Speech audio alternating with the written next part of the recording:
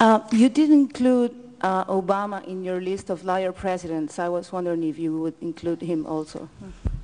Well,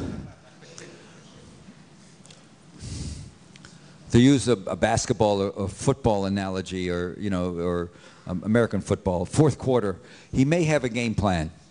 At this point, he's in real trouble because the military are dominating him on the important issues of the world, Iraq, Iran, Afghan, and Pakistan.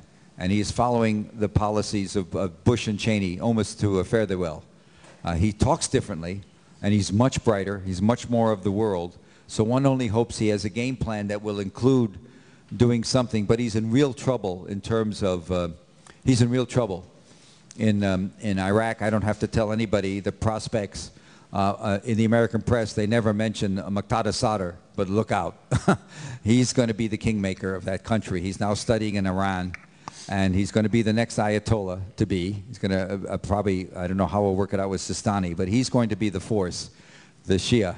And he's, and so this is going to be very complicated for us because the two men we talk about, Allawi and Maliki, have about as much to do with the average Iraqi. They're both expats. Allawi is, let's see, he was certainly an American agent and a British agent, the MI6, the CIA.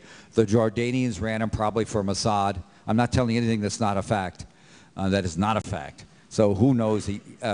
So Iraq is very problematical. There's going to be much more violence. Whether it's civil war or not, it's going to be much more violence. He's never going to win, whatever that means, in Afghanistan. The only solution in Afghanistan is a settlement with the Taliban. And the only person to settle with is Mullah Omar, and he's become another Hitler to the American public. And so how are we going to do that and survive politically? And the same in Pakistan. He's got the wrong policy there. So it is, and again, for Obama, Iran's not resolved in terms of, the Iranians have come out of this crisis stronger than ever. We don't want to believe that.